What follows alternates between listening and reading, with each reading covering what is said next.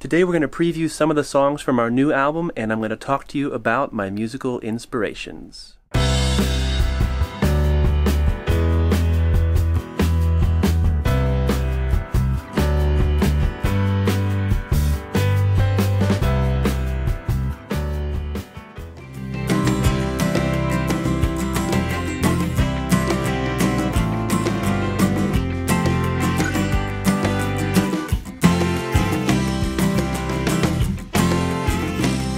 Hey folks, welcome back. If you're a new subscriber, we're happy to have you and welcome.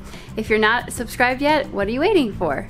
As you may already know, we're in the middle of recording our 4th album, and a couple of weeks ago I made a video about the reasons why I love to sing. This week we're going to hear from Brackin about his musical inspirations. We're also going to share a sneak peek of a few of the songs we've been working on. So let's go on a walk and see if we can find Brackin.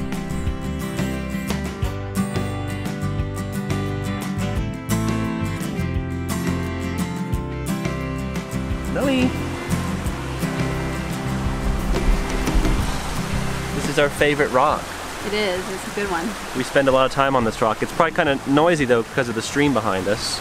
Yeah, and this is a super exciting day because we are finishing up the album almost entirely today, which is really, really good. I'm looking forward to spending my mental energy on other things.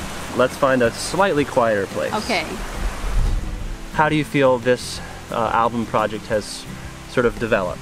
I feel pretty good about it. I think it's definitely like a very creative and eclectic album, and very eclectic. There's just a variety of styles, and I would say that largely you're gonna talk. You want to say something? I would say largely the songs are developed based on what instruments we choose to use, which maybe we'll get down to the studio and talk a little bit about that. Sure thing. Okay.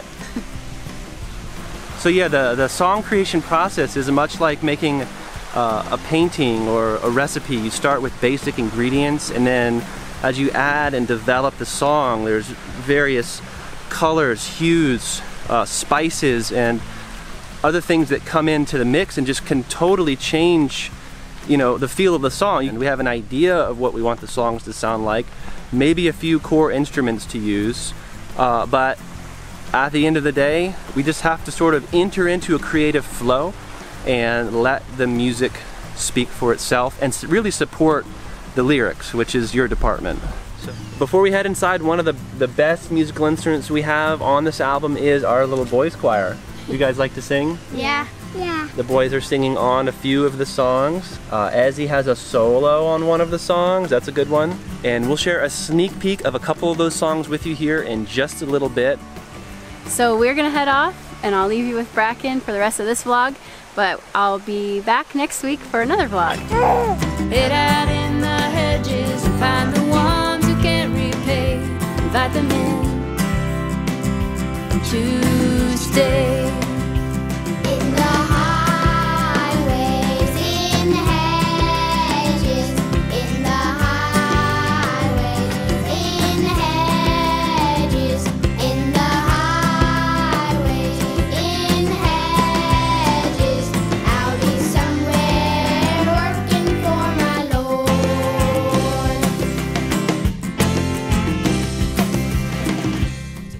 You know, there's a story behind every single one of the instruments in this studio, and I'm only telling you this because I want you to know that we really can't do this alone. We rely on the Lord's provision, and He has provided for us immensely. So I'll show you a few of the instruments we're using on the album, and then I'll share a few songs with you. Here we go. It all starts right here on the acoustic guitar. This was given to us by Lindsay's dad. Then we hold down the bottom end with this bass guitar, which I got super cheap. Believe it or not, the drums are my primary instrument, so a lot of the songs are very rhythmic.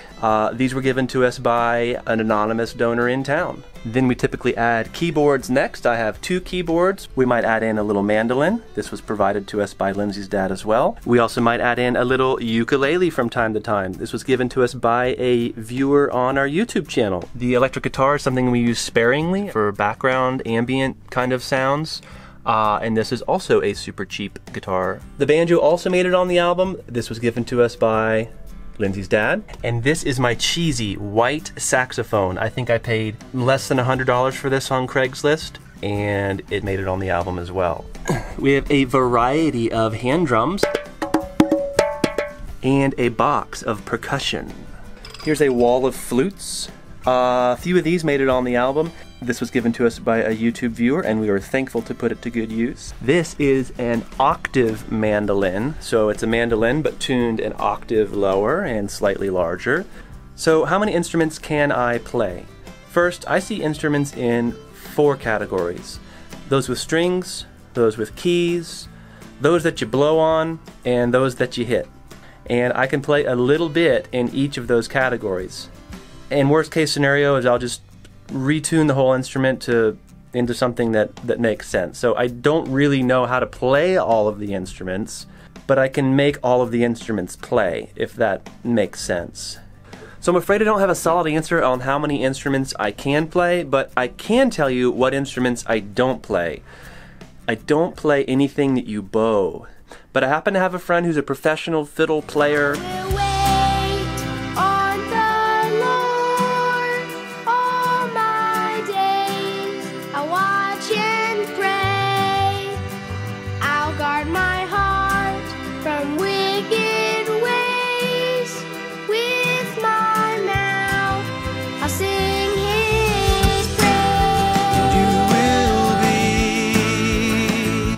That song right there is actually the one that kicked off this whole album project. It's called My Dear Children, and it is one of our favorite. It's going to be the first track on the album. So we're kicking it off with a little bit of a punch.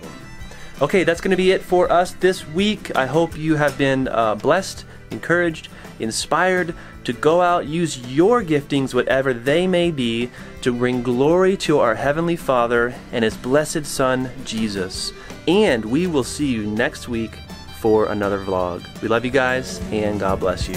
For unless the Lord builds this house, we labor in vain. This frail body is the temple of the Lord. So I'll sacrifice my heart and soul for the glory of your name. I will build for you